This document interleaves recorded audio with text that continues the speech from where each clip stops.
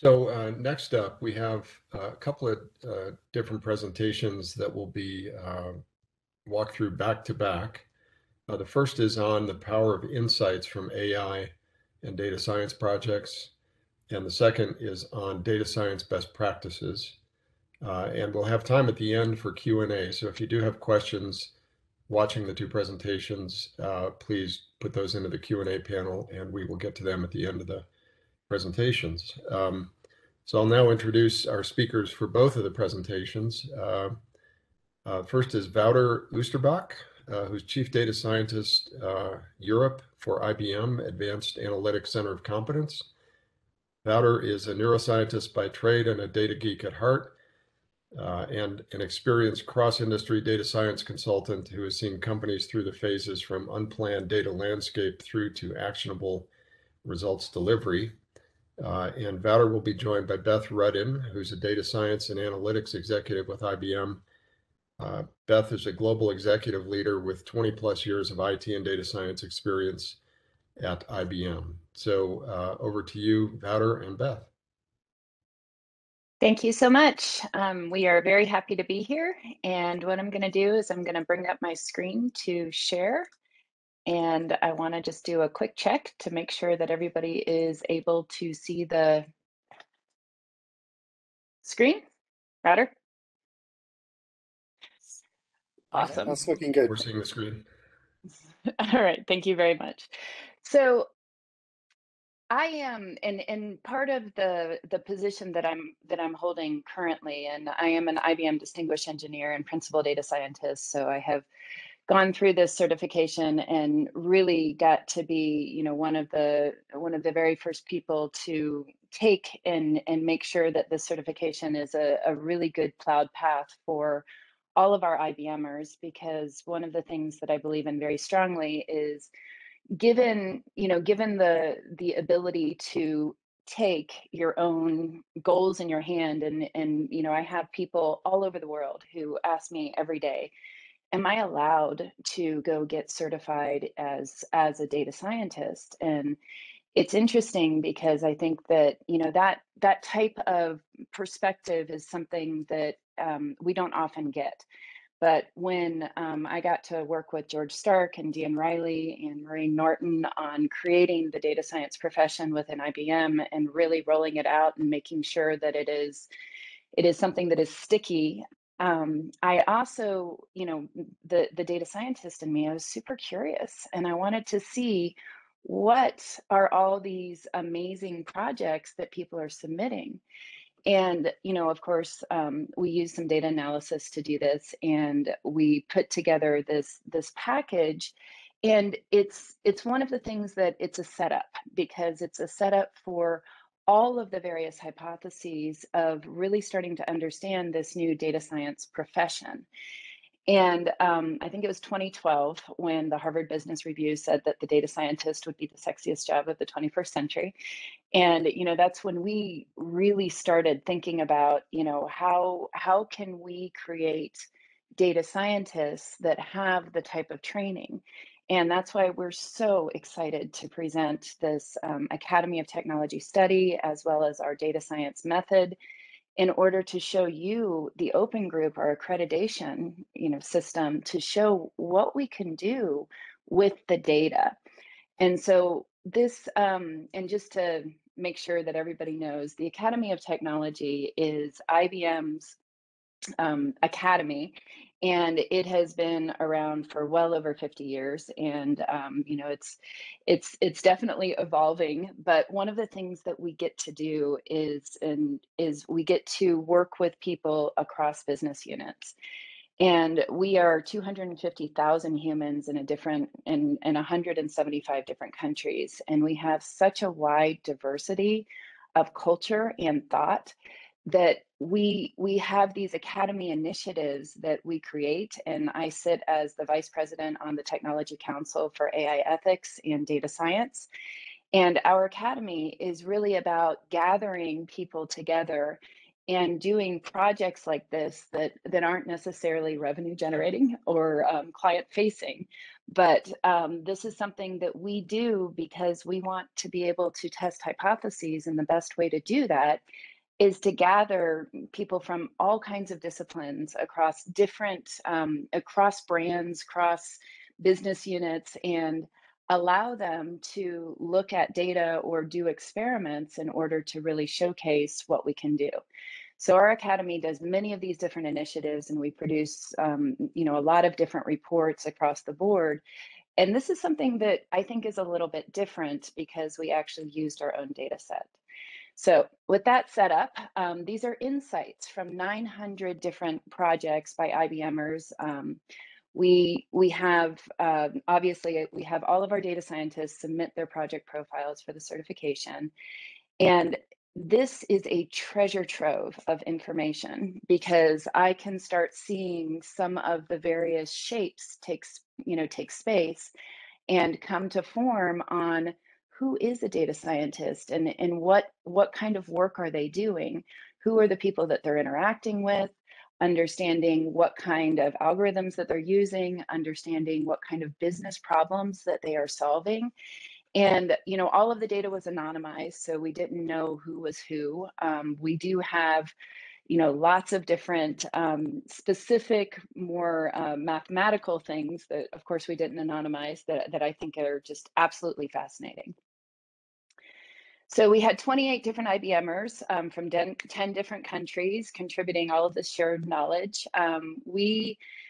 We also use this to connect to all of the master data that I'm going to talk about a little bit more, because I think that most of the data scientists that I talk to, the thing that I hear the most is, obviously the data preparation is 50 or 80% of the problem.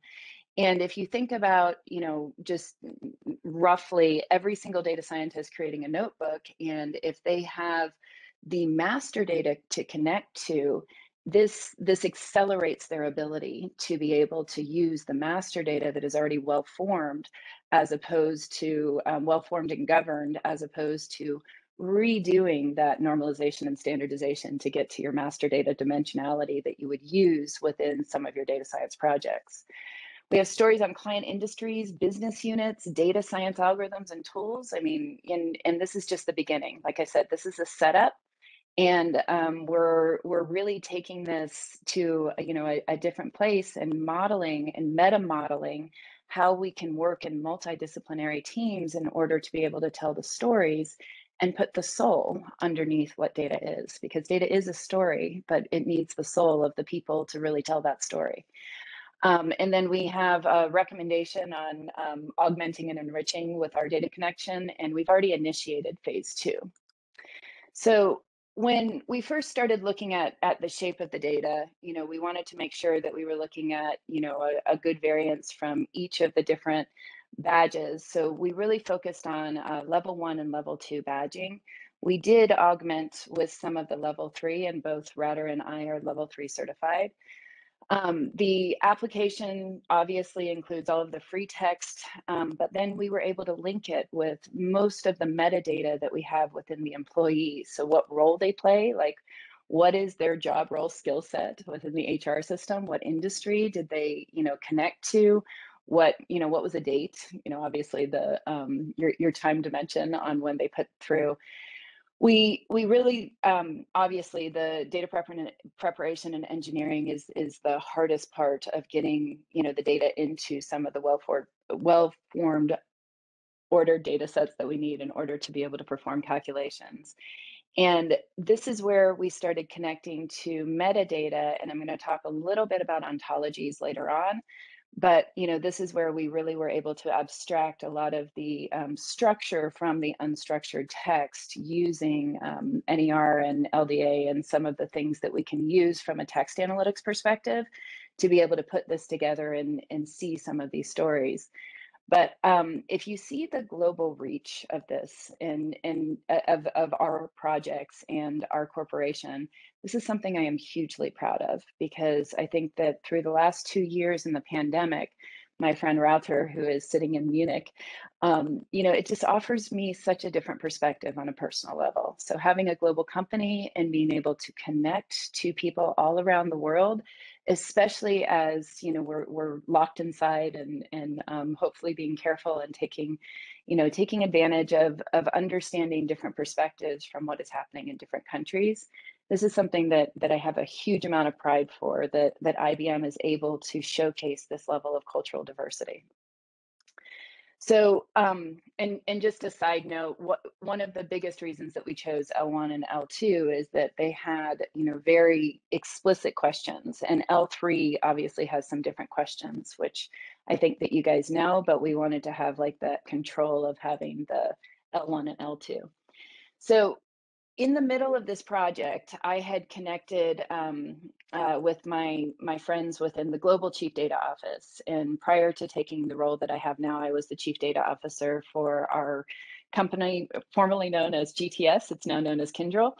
And one of the things that I believe in so strongly is this construct of creating a data fabric or a data mesh or something that you can really start to centralize and govern your master data, and then allow access to that master data through APIs. I think that it really trains your data scientists to start interacting with cloud services as well as DevOps systems and be able to access things, simple things like industry as an API instead of rebuilding the entire dimension of industry. So we were able to accelerate this quite quickly because when I found out that the data scientists, the people who were doing this particular project were struggling with the simple normalization and standardization in order to get the industry aspect out, I was like, hey, did you know that our global chief data office has 55 different APIs for access to master data? And it eliminated a huge amount of work. It eliminated, the understanding that they would have to start to do some of this. And it's a simple thing, but I mention it because even within a corporation like IBM, we didn't have everybody have knowledge that they can access these APIs so that they can simply understand how to map the project badge to the industry. And that was something that I think is a very, very good lesson, is that especially we as executives, we need to communicate better to all of our people who are doing this work so that they understand what's out there as opposed to trying to recreate it. The business units and industries. So this is, and this is where I'm exposing a little bit about IBM, but I think it's so significant because we are one of the only product and services companies that have this type of distribution of all of our different project profiles across business unit and across industry. And when we first took a look at this, and this is probably one of my favorite charts, I started to say the people who are doing, things in the automotive industry and GBS, which is now known as our IBM consulting organization, we had, 5 in cloud and cognitive, which is our product division, and then 26 in our consulting division. And I have started, and I'm the anthropologist by training, so I'm the social scientist. So I'm always sitting here going, what does a data scientist look like, and what do they wear? What do they do? What do they eat? What do they sing? And I started to formulate some hypotheses about, people who were working in our product division as data scientists versus people who were working in our consulting division as data scientists, who are people who were working in our managed services division as data scientists, our research, our global markets. And we started to be able to see the flavor differences on how they started to think about the problem, really understand what our client's issue was and formulate that into a hypothetical statement that we could test. We needed to start to look at the data in detail and again start to extrapolate these stories so that we can shape and start to understand all of the various flavors of the data scientists, not from their resumes or the things that they have self-reported, but more from their project profiles and how they have helped serve our clients and customers with their data science tools and techniques. So I found this really fascinating, as well as really proud again to see this level of variance across IBM of the people who submitted their project profiles to talk about what did they do in the different industries, and then the width and the breadth of the industries that we were able to create. This is another, sand key diagram, and this I thought was very interesting because, like all companies and corporations, like all human beings, we kind of wear our tribes and we wear our team, and we say, well, I come from research, so this person in services, I don't think that they truly passed the data science problem, or that I don't think that they really got it. And I use that as a negative example only because I want to talk about this, where when we have different data scientists that are using data and the scientific method to truly solve a client's business problem, we have to make sure that we're speaking the same language, and we have to have that common repertoire in order to make sure that people understand that a services engagement will be very different than a research engagement, where the goal in services is to deliver for a client, where the goal in research might be to publish a patent. And so we had to deal with these various flavors in a way that we could start to make sure that we engendered the respect from one division to another, from one industry to another, and using this sort of sand key diagram to look at who started it, who passed, who failed, where did it come from the different countries, which business unit did it flow through, where did it go to within the industry. I found this an excellent way to study the behavior of our data scientists and our human beings, both the ones that were submitting the projects as well as the ones that were truly looking at the projects in a way of, okay, I am going to pass this person or I'm going to fail this person, and seeing if we could start to tease out some of the biases that we wear and that we are part of because we are part of the system, or that is part of our team and our team culture and how we behave. Stories on data science tooling. Now, this is where I really think it's very interesting. But the thing that just jumped out at me is that our IBM services or our IBM consulting organizations really used far more open source than any of our product division. Shocking. And the data science applications from global markets and our cloud and cognitive, our product divisions, obviously reported Watson and SPSS more frequently. And I think that it's interesting to note that you started to see this flavor of open source be more apt to the services, because I do think that we're seeing a shift in the building of the AI software to the front line of delivery, where we are looking at the more open source applications of how we can use those types of applications, as opposed to some of the products that may or may not give us the facility of things like, Python in order to be able to do that. However, I will tell you that I would love to do a time series analysis to see if there is a lot of, because you're doing that trade-off, because when you use open source, it's less maintainable in the future and you always have to update it.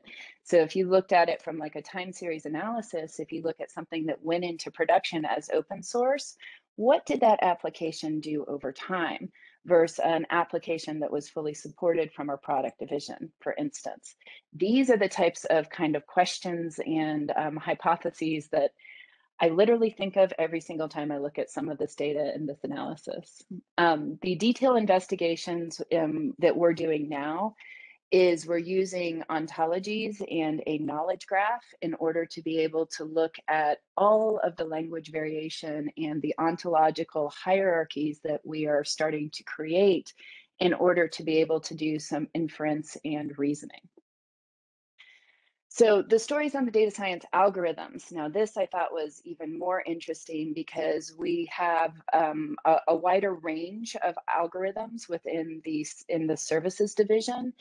And again, we're going to tie this out in some of the hierarchies and build out an ontological knowledge graphs so that we can actually start to look at some of the unstructured text. And the ontology that we're building out is based on all of these project profiles, and starting to see the skew that is happening. And there's definitely something that I'm starting to see is that when you're looking at the use of different algorithms, some data scientists obviously have a preference over other data scientists, especially when you're trying to do some of the models and the model connections here. So we're gonna see what we can actually infer from some of this work. Again, I just think that this is a phenomenal way to look at the fact that bank and finance obviously loves your tree-based models. And I think that's fascinating, where we had this again skew that you can see that in the banking and finance industry, again looking at it as your X and Y axis of what model and algorithm you're using against the industry, and where your clusters are. So regression and classification and exponential family linear models within your banking and finance, as opposed to some of your other industries. And I just think it's fascinating to start to develop your hypotheses. Look at the health one, which is obviously more skewed to your tree-based models, but has a little bit more variance when you're looking at regression and classification. So again, we're phase two, understanding what we can do and see if we can come to either conclusions by industry, or my hypothesis is it's based probably more on your network of people and how you were trained. So again, just a little bit of an ode to knowledge graphs to understand both the ontologies and the entities that we are extracting out, as well as their relationships to one another. And this is some of the more hierarchies that we are working with, like a mode-seeking algorithm is a mean shift clustering, is a clustering model, is an unsupervised model. And understanding how to build out these hierarchies in a dynamic way using the unstructured text so that we can detect the hierarchy and then put it into more of the formal knowledge graph, so that we can use the knowledge graph in order to feed some of the text analytics, in order to feed the ontology, to be able to get back to this taxonomy. So this currently we're using named entity recognition in order to be able to detect some of the algorithms within the unstructured text. So to just give you an example of how we're doing this, and then using a human neocortex in order to create the hierarchy, but also to place that into a knowledge graph that can be used across the organizations and be able to be expressed as an API with code architecture. So here's where I want to pause for a bit, and I wanted to ask Wouter to talk a little bit about, when he went through the data science certification as an L3, he went through, a combined path in order to really look at L2 versus L3. And this is a slide that really starts to showcase, how we are looking at the level of performance across the different packages that we see and the project profiles that we see.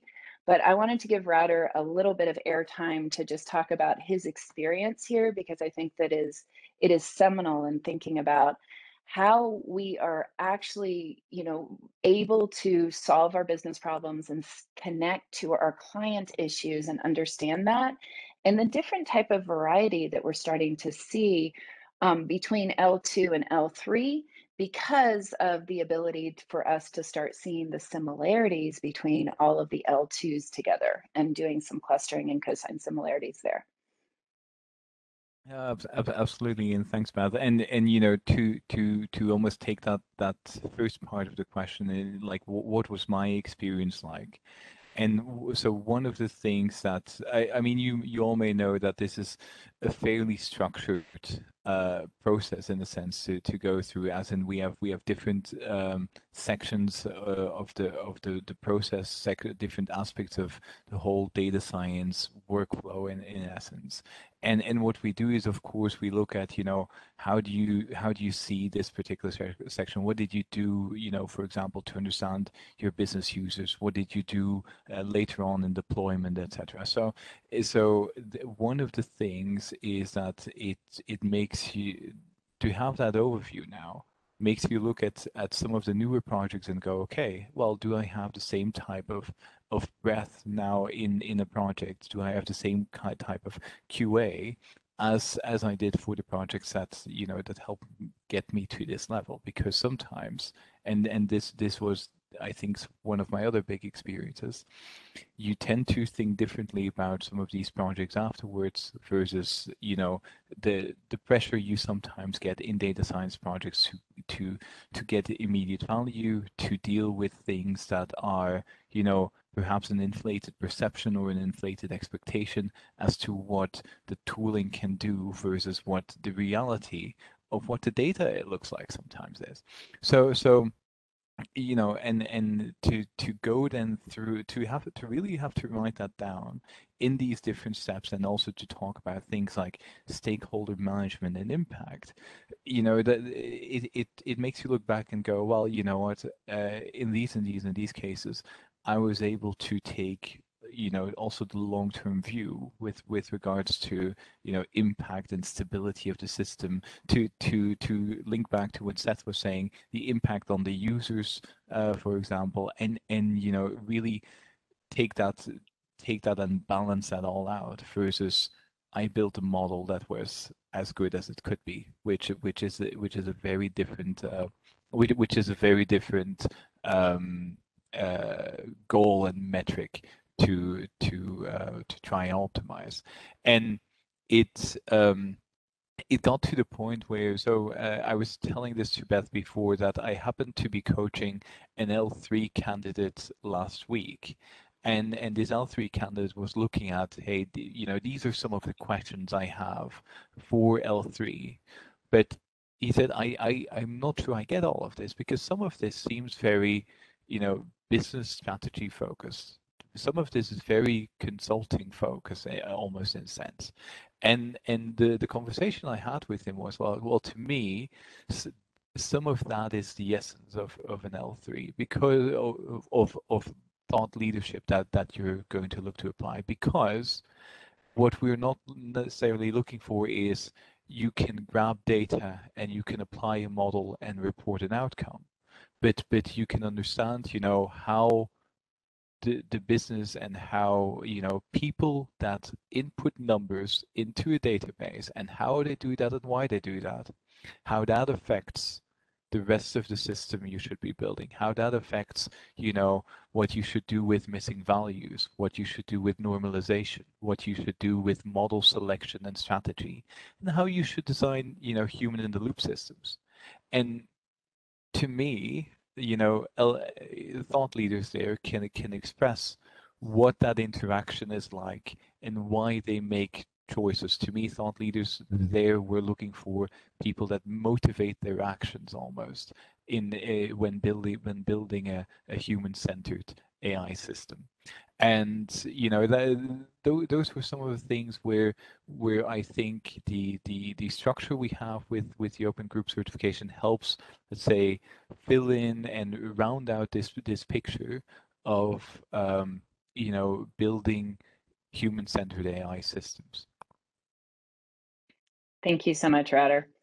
I wanted to pause and ask if there are any questions, because we're going to go into our next session. But if there are any questions that anybody would like to ask at this time, I think that this would be a great time to do so. So I see one in the Q&A, Beth, and I'll let me just read it to you, and either one of you can pick it up. How do you ensure privacy, ethical, and security guards are in place when providing access to master data across industries?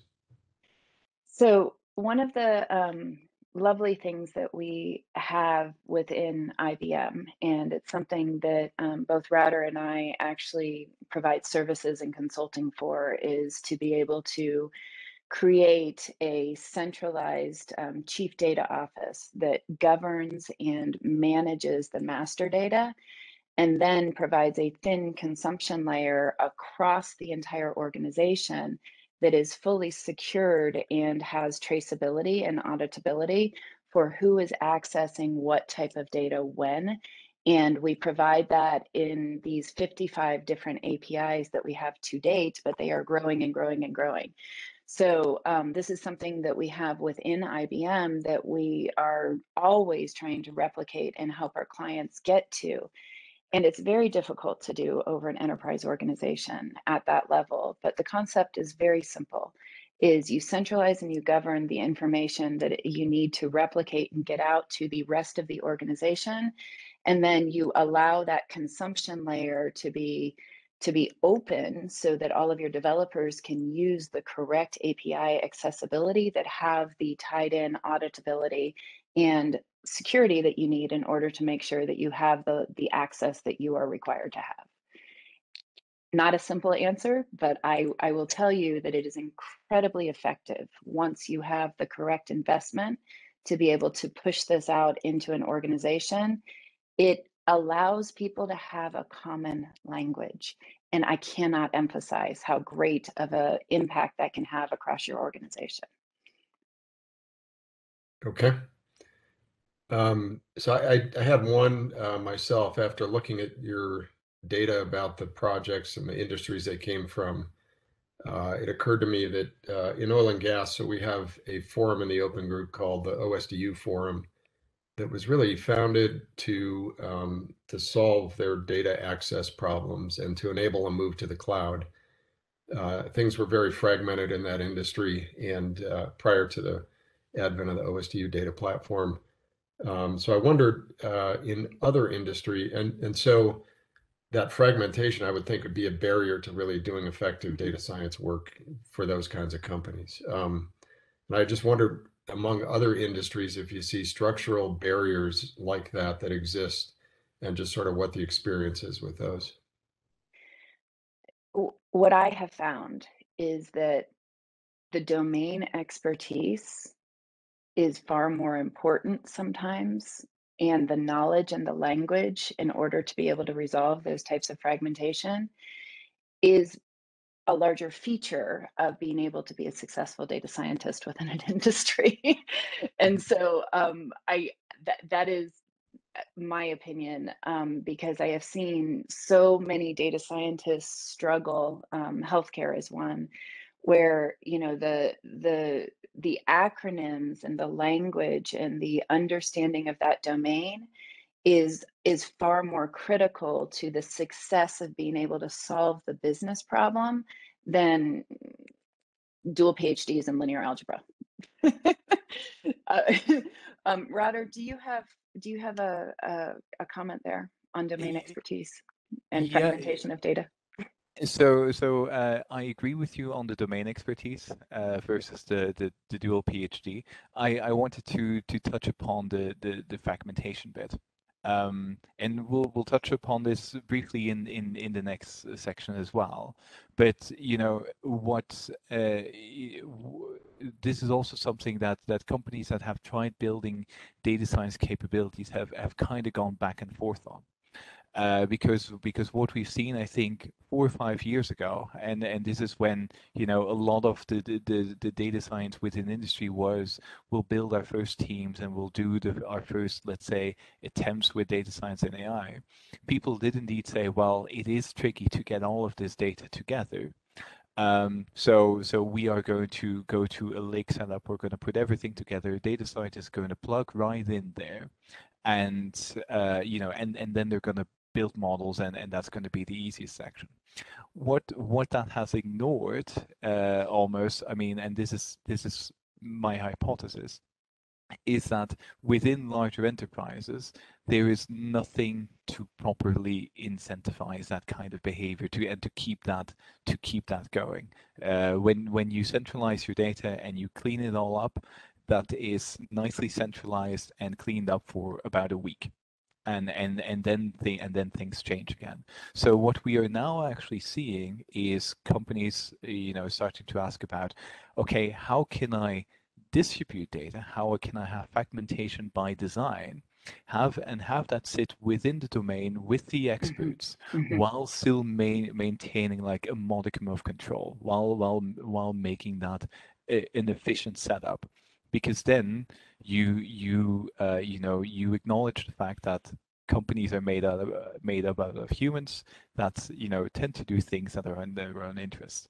And I think trying to centralize everything, that was kind of, in some cases that worked, but in a lot of cases that caused some type of conflict in that way. So what we're actually now seeing is more fragmentation, or rather federation by design, and companies asking what is the level of federation that works for me, that works for my setup, that works for the people I have. Well stated. And I see another a question in the chat in the QA.